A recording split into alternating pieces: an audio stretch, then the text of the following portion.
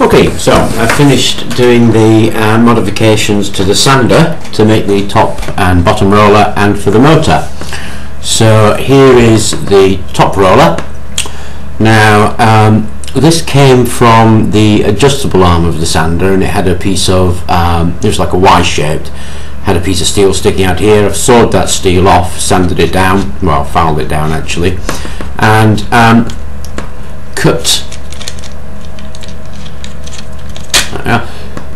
two slots in it.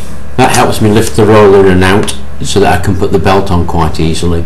This had a bar running through it, 10mm bar. It was a bit too short, so I cut off a bit of 10mm threaded bar and used some thin nuts on there that I'm going to lock it down with. This was one of the inserts from the fins that we cut.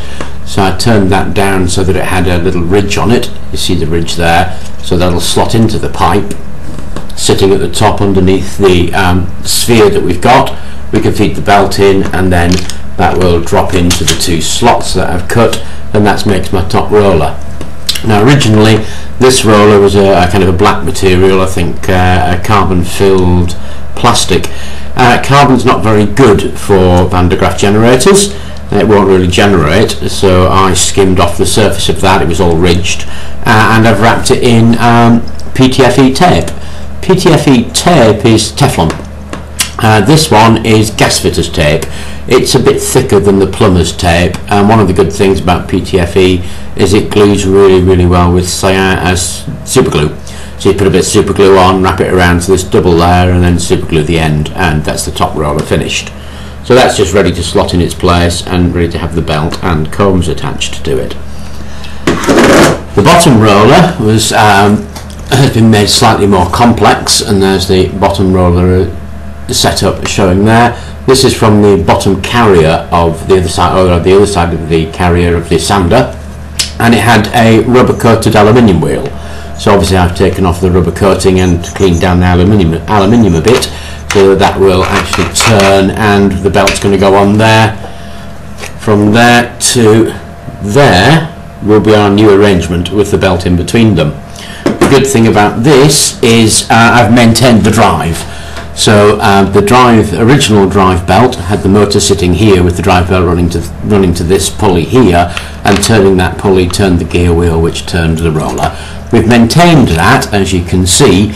We've had to build a plastic support to keep the gear wheels in place. There's a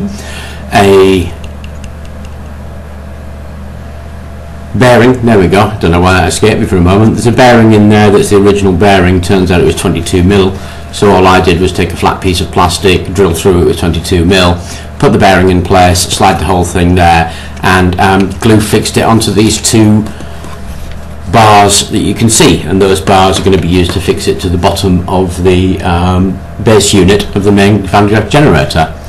Now this pulley originally had 5 small slots in it for the original belt, and I don't know if you remember, but the belt had actually melted. So what I've done is cut a deeper U-groove in there, because I want to put a longer belt onto the drive motor, so that the I can position the motor away from the pulley, and we get a bit more ease with it for working with it. And here is the motor. The only thing really we've done with this is to saw off the casing so that we can fix the casing to this base plate. The base plate has been slotted, so that when we fix this to the base plate of the Van de Graaf, then we can put some M6 bolts in there with some large washers, and the whole thing can slide backwards and forwards on the base plate, and that's how we're going to tension the belt to the roller from the motor. Again, the original motor came with the pulley attached with its 5 little bits in it, and I've machined a U-groove to match the U-groove on the bottom roller, so that we can put an O-ring, really a large O-ring will be used to make the drive belt. Obviously when I actually detached this handle from the motor body, I've got a great big gap here, so I've used car body filler and put in a seal plug here that you get from electricians. In here it has 2 wires going to the main part of the motor. Those 2 wires have a starter capacitor over them. I've clipped those off and crimped them onto this extra length of wire I'm obviously going to put the starter capacitor back on when this goes into the control circuits that we're going to fit. So the whole thing looks a bit like this.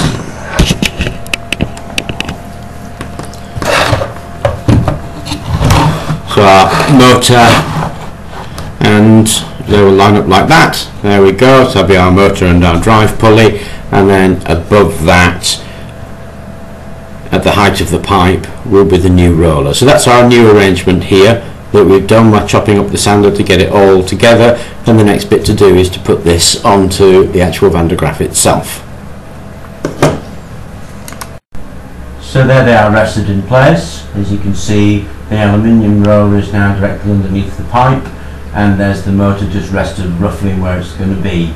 There's a little bit of trimming to do with those parts so that they all slide in a bit nearer to each other. I'll trim those off and fix those in place next. But it's only to give you an idea roughly of where everything should go. And here's the top roller in position.